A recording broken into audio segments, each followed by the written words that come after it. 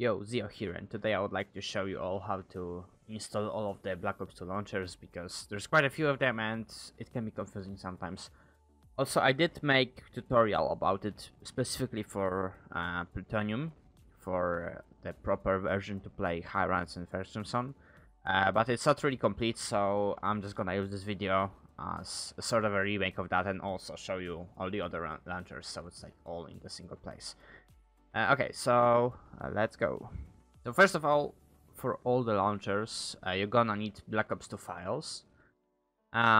So you can, of course, either use files from Steam or not from Steam. I'm gonna use Steam files. If you absolutely have to use non-Steam files because reasons, then you'll have to figure out how to get them. But once you have them, on Steam you go to Properties, Installed Files, and Browse. That should open a directory. And those are your Black Ops 2 files. We go on plutonium.pw and we press download. Instructions are here, but I'll walk you through them anyways. Click on plutonium.exe and that will download the file. Once the file is downloaded, just open it. That will start installing all the actual Plutonium files. Do keep in mind those are not the game files. It only installs like the Plutonium dedicated file. Once it's done, you're gonna be prompted to log in. So use your credentials. In order to register your account, there should be a link here. There you go. You need to head to the forum.plutonium.pw register. You can use that hyperlink here. So once you create the account on the forum, use those credentials to log in. And once you've logged in, you should be prompted with the launcher. Then you go to the whichever game you want to use. In my case, it's gonna be T6 Zombies, which is Black Ops 2. You click Setup. So in my case, it opened Black Ops 2 directory already, the one from Steam. But in yours, it probably won't. So what you have to do is you go to that folder that you opened initially with the Black Ops 2 files on Steam or not from Steam, depends. Well, whichever directory contains those files, and you go. You're not gonna see the files here, only the folders, but do not click any, just press select folder. And that button should change to play. And then you can just click play and play.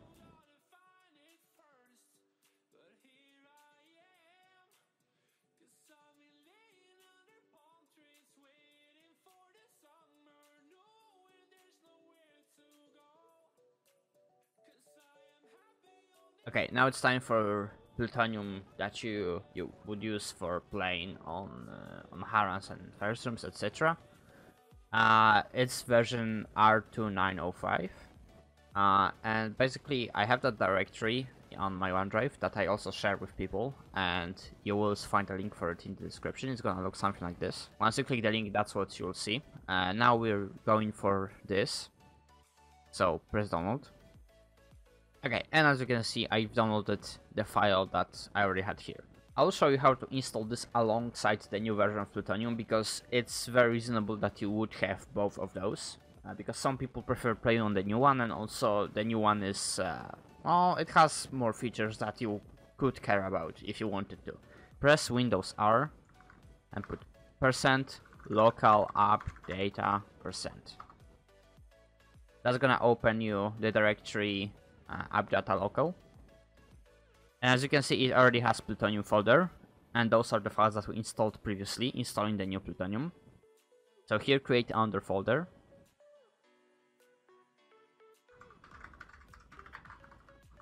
That's what I like to call it, but it obviously can be anything, but if you call it like that, you're gonna always know what it is. So now open the zip and copy everything to this new folder. Okay, so now we're actually gonna use Steam to create a shortcut for that, and there's a very good reason for it. You can, in fact, create like a bat file, which is a Windows script that will launch Plutonium for you, but the problem is it won't work with most controllers. In order for this to work with a controller, you do need to use Steam, because if you use Steam, even though it's not gonna be an actual Steam game, it's gonna use Steam sort of controller support to translate controller inputs into the game, so you can actually use controllers. If you're on mouse and keyboard, that's not necessary, you can use the BAT file. However, because Steam shortcut just works for everyone, that's what I'm going to show. You can also do it if you don't actually own the game on Steam, because in this case Steam won't care. It just add in a shortcut. So you press add game and add a non-Steam game. You press browse, it's gonna prompt you with a file browser. Now you can again use that shortcut, %local appdata %. And now you go to the folder we've created. You go to bin and you select Bootstrapper. Not the launcher, Bootstrapper, that's very important. Okay, now that you can see it, you press add selected programs. There it is. Now you go to properties. And now we have to make some changes here. So first of all, which is very important, remove this. That's what it has to look like. Then I would recommend changing its name. It's not mandatory, but I would recommend doing so. And we have to add some launch options. So first we put T6ZM, which is a shortcut for Black Ops 2 Zombies. Then we have to enter the path to the game files. So those are again the files that we opened at the beginning of the video. So you can just copy this path, paste it here. Make sure to use double quotes. Because what's gonna happen is, because this is usually gonna be directly called Call of Duty Black Ops 2 and it will have like spaces here, it will make it not work. So it's very important that you use double quotes. Add -lan plus name, and again in double quotes you put your name. And this is gonna be the name that's going to display in the game. So now we can close this and click play. And if you do everything properly, this should change to Plutonium R2905. And it should start the game.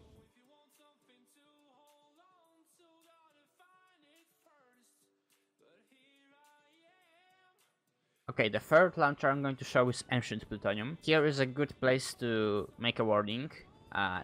Do not use Ancient Plutonium to play actual record games unless you know exactly what you're doing. Because it is actually not legit to just use it to play co-ops on. Not going to go into details, but I'm just gonna leave that warning in. Okay, that being said, let's move to the tutorial. You go again to that OneDrive page. You go to R353 and you download that. Okay, that's downloaded. Now we actually have to go to that BO2 files we have, and you have to copy the entire folder. You copy it anywhere you want. I'm just gonna create a new directory here.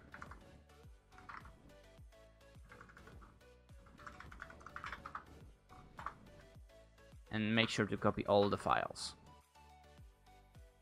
Alright, now you open the zip and move all the files. Now, this is not necessary to start the game, however I do recommend that because it's gonna make it easier to inject patches if you need those.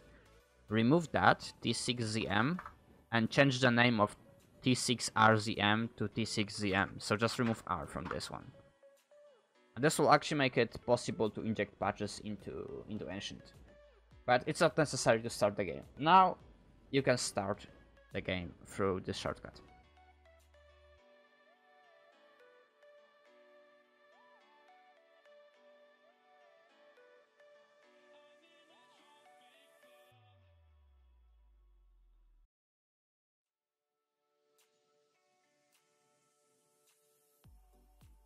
Okay, now we go to install Redacted, and there's actually two versions of Redacted. There's Redacted Lan and Redacted Nightly.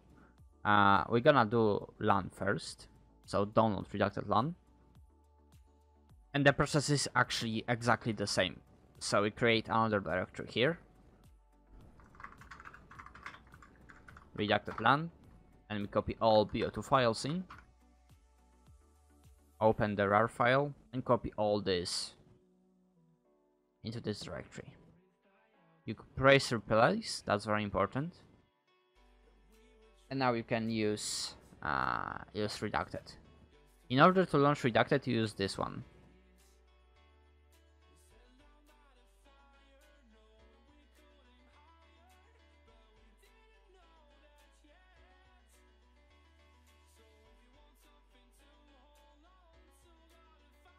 I will also show you how to change your name on Redacted because some people don't know it. You need to open this configuration file. It should open in the notepad, but any text editor is good. And you just change this from revive me please to whatever. You save it, close it, and now that you open Redacted, your name is gonna be different.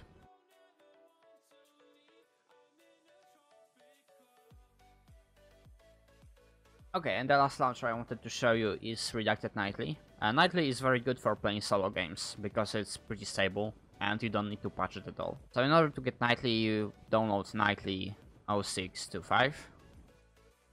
Once again, you create under directory.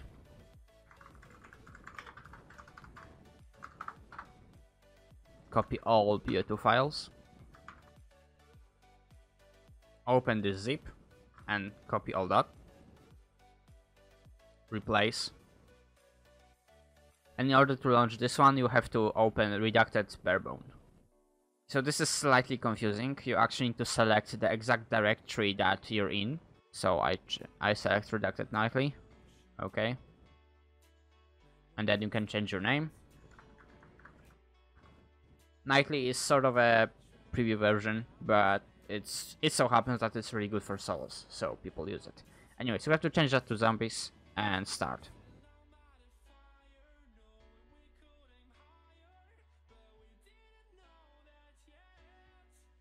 I'll leave under useful note. This doesn't have like the normal console. If you press tilde, nothing happens. You actually have to put your inputs in this console. So if you want to fast restart, you just put fast restart and enter. So that's, and also don't close this, because if you close this, the entire thing will close. So we open just offline mode and select whatever mode you want to play. Okay, that will be all in terms of installing the launchers. Hopefully that was useful. Thanks for watching and see ya.